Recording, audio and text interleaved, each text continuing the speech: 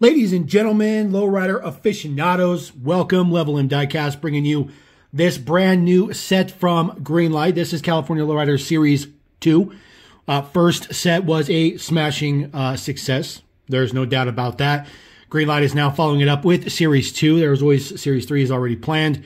Obviously, the question is going to be, is this carrying on from the greatness of the first one after, the Gypsy Rose and things like that? But we'll take a look at what we got here. This is 1964 Chevy Impala. This one does have the spare tire accessory on the back. That one is going to be a pretty nice one, so I'm definitely looking forward to that one. Another Impala, this one, 63 Chevy Impala SS convertible. Just a nice, clean look, not pinstriped up, not decoed up, just in white. I think that is a pretty nice addition. The only Cadillac in this mix number 2 is this 72 Coupe de Ville, but it's in blue. Of course, that looks really, really good. No doubt about that. New casting to the Lowrider series. This is your 76 Chevy Monte Carlo in green with some green matching interior, so that one looks pretty good. Another one up. This is also new to the Lowrider series. This is the 55 Chevy Bel Air. This one looks pretty good in kind of a pearlescent white with some chrome and gold details on there. And then the very last one, yes, don't you worry, we do get a little bit more modern flavor. We do have ourselves a 1990 Chevy Caprice Classic. And then this one does have the spare tire accessory on the back as well. This one in kind of a goldish yellow. So let's go ahead and chop these open and get them on the rotator guy. All right, everybody, we're going to kick this off with our two brand new to the series castings. These are not new castings from Greenlight, but they are first two California Lowriders. First one, 1955 Chevy Bel Air. This is a obviously modified casting. This casting's been around for a while, though, but the base, I don't believe, has been slammed before. So that's kind of new to the series, new to the casting, which is a good thing. This one looks pretty good. This casting is a little bit older casting. Greenlight typically ran these in their Motor World line, which they no longer do anymore. It was kind of like the cheaper line for Greenlight. Typically they had plastic bases as well, but this one does have nice metal base, so that's pretty good. Nice wire wheels on there. Does have white wall tires on there as well. I do like all the silver print. It's not necessarily chrome. It's more of a silver, and I think that looks pretty good. Not a huge fan of chrome personally here, but chrome is a big part of lowriders for sure. But it looks good. Looks good. I like the additional print on the corner of the roof on the top, which is pretty nice. Of course, like pretty much every single Greenlight they do nowadays, there's no plate print or anything on there. So this one looks pretty good. This definitely looks like something that you could see, maybe even your next door neighbor, maybe something like that. Taking a look at our base deets on this one. This one is number 4985, printed on there with some batch coating. Looks pretty good. No trailer hitch on this one for sure. You can see that the bottom is drilled out. This was intended to be screwed down to something. So very interesting, but looks pretty good. Little details on the front end. So definitely a very, very nice casting for sure. Another good one here. 1970 Chevy Monte Carlo. Yes, a boat of a coupe. Yes, a two-door car. It is absolutely enormous. This car is bigger than my four-door Charger. This one looks pretty good. I really like the metallic green. It's very, very, very nice. I do like the matching interior color as well. Very nice, detail to that as well. Pinstriping and stuff like that's relatively subtle. You kind of have to just really look at it to get those details in there and stuff. Different wheel than our previous one. Still has some chrome details and whatnot on it. This one does have chrome bumpers on it as well. This one is particularly nice. This does have a moving feature, so we'll go ahead and get the hood open real quick. There we go. Just get that guy to roll around with the hood up. Now there's no show card details under the hood. It's just factory, but it doesn't really matter. The fact of the matter that it has an opening hood and details in there is quite enough. Obviously, people do ask sometimes if they roll. This one does not roll very well. I will be frank about that. The 55 Chevy rolls perfect though. This one doesn't roll all that well. Sometimes it's the construction, but usually it's because the tires are not put on the model all that well. Taking a look at our base deets for this guy. This one is going to be printed as well. This one is, looks like 462 up there in the corner. So nice low number on this guy. Looking pretty good. This guy is obviously not modified with a tow hitch or nothing like that, but it's kind of difficult to see in the wheel wells of the casting. I don't know if I can show you this. So you see where the axle is. The axle sits very, very high up. So it looks like this one was just modified to have the wheels sit a bit higher versus having a completely new base. But the deets on this one look pretty good. Do like to showcase off some of that finer detail on some of these models. You see that pinstriping is just one of those things you gotta really get into to see it. So I like the subtleness of it, which is pretty nice.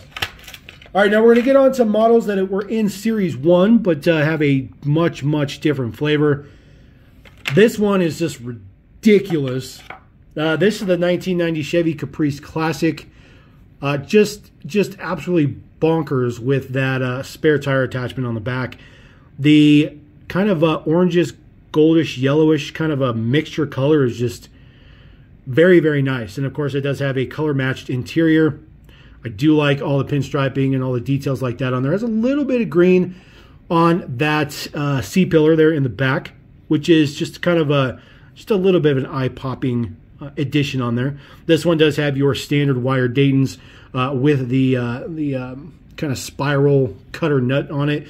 Not really sure what that's called. I'm sure there's a specific word for that, so bear with me on that. This one does not have any moving parts or anything like that. It's a pretty good one. This one doesn't roll all that well either, but it does roll, just not all that good. Just want to showcase that spare tire real quick. There is a nice logo on the back right there.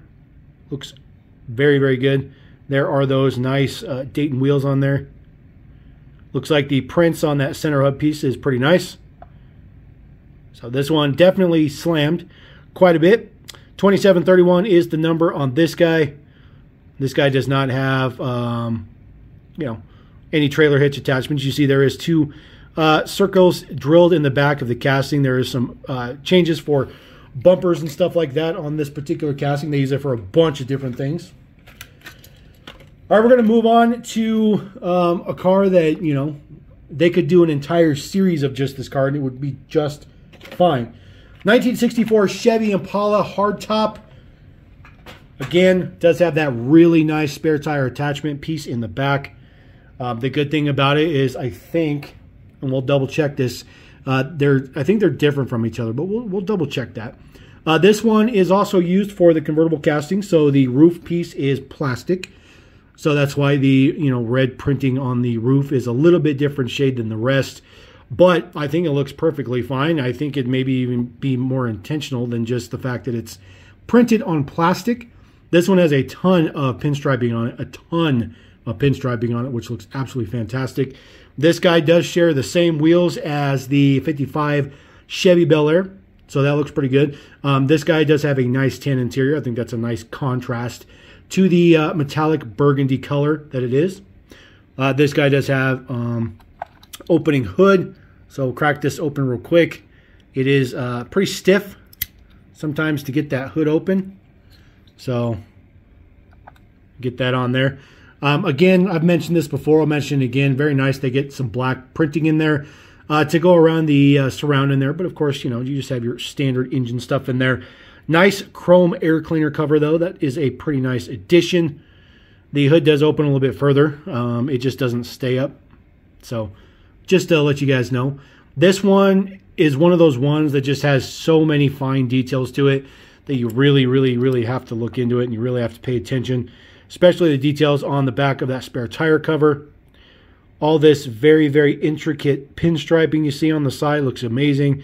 I really like the fact it says Impala on the rear quarter panel. Looks very, very good. The other thing too is there's a lot of nice, really, really nice pinstriping on the back there, which looks really, really good. Just really good on the print. So take a look just real quick on the 2 spare tire covers, and you see they are in fact different from each other. They are not the same pieces. So that's a pretty cool addition, the fact that they are different. Something that is very different from the rest of the Lowrider series is this 63 Impala. This is the SS convertible. This is just stock white. It's just white. Black interior, which looks pretty good. Nice contrast. Does have some black Daytons on there with some white wall tires. This one, you know, Greenlight released a Lowriders, you know, hobby exclusive set about a month ago. And I'll actually link that at the end of the video. But they did one that was kind of like a black and white, almost kind of like it was photographed with no color on it. And that was my favorite one of all the Lowriders they've done so far. But this one might be better. I just love how normal this one looks. This is definitely something you would see at Cars and Coffee, more so than any other version. Just a nice, super clean, super tastefully done. You know, and I'm sure that, you know, with it being the SS, it'd have a little bit more get up and go underneath the hood. So we'll get the hood up so we can take a look at it as it rolls around. This one will be especially nice because the black surround print under there will contrast nicely with the rest of the model. And then, of course, it still has the exact same orange motor with the chrome air cleaner cover. So always a good look on that. This one's a little bit less chrome than the other one, but just variances in manufacturing.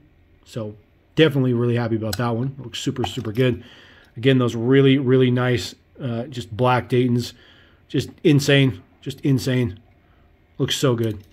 Take a look at our base deets on this one. 5041. This is the highest number we've seen thus far. So it is way up there. This guy looks like he might be wanted to done up for a trailer hitch, but we know we're never going to see that in hitch and haul. So we don't have to worry about that one. I'm sorry, hitch and tow. Let's not get Matchbox mixed up here. All right, the final one in the mix is the 72 Coupe de Ville. And I'm a little bummed out that we don't have the Sedan de Ville. I really like these Cadillac castings from Greenlight. They did such a good job. And there's just not enough of them yet. But they will come. This one looks very good in this kind of light metallic blue. Very interesting with the printing on the top. It's basically like spider webs inside of other spider webs, which is a very intricate look. We will see what it looks like on that C-pillar, which I guess technically might be the B-pillar. But we'll take a look at that print, see what's on there, see what the intricate details are. This one also comes with the same wheels as the 55 Chevy Bel Air and, of course, the maroon Impala we already looked at. So there's just a couple of wheels that Greenlight uses for the Lowrider series, but they work perfectly fine. This one does look like it has an opening hood, but unfortunately it does not. That hood is just a separate part for trim levels and stuff like that. That's what Greenlight does. Basic white interior, nothing fancy on that. So take a look at that B-pillar, C-pillar detail in there. So it looks like there is... I'm not sure what's that supposed to be. Some kind of detail. I don't know if it's supposed to say some or whatever. At first I thought it might be like a person or something, but definitely not the case. And then, of course, spider webs inside, or I'm sorry, spider webs on the, you know, over basically doilies is what it is. That looks very good. Take a look at our number. Ooh, 182. Very low number. Very happy about that. Very happy to get a low number on a casting I really like. This guy obviously done up for a tow hitch. He is going to be in hitch and tow. So that's going to happen for sure. So we're going to roll out with our top picks. And I'm going to have to go with the Impala, this other Impala, and then, of course, our Coupe de Ville, because I really like that casting. It's really good. So that is Series 2 from Greenlight. We'll give some honorable mentions, which is pretty much everybody else, just so that they can be on the screen. So there you go. That is Lowrider Series 2, as we said. That's a very good mix. I think it's perfectly good follow-up to Series 1. Let me know what you guys think about those castings, or, you know, which which one is probably going to be the hot one. Obviously, Gypsy Rose was the hot one in the first mix. I do think either the Caprice or probably this Impala are going to be the hot ones, but even if you don't like lowriders, I think you're going to like that Impala. So we're going to roll out. Appreciate you guys. Thank you very much. Level M Diecast. Peace.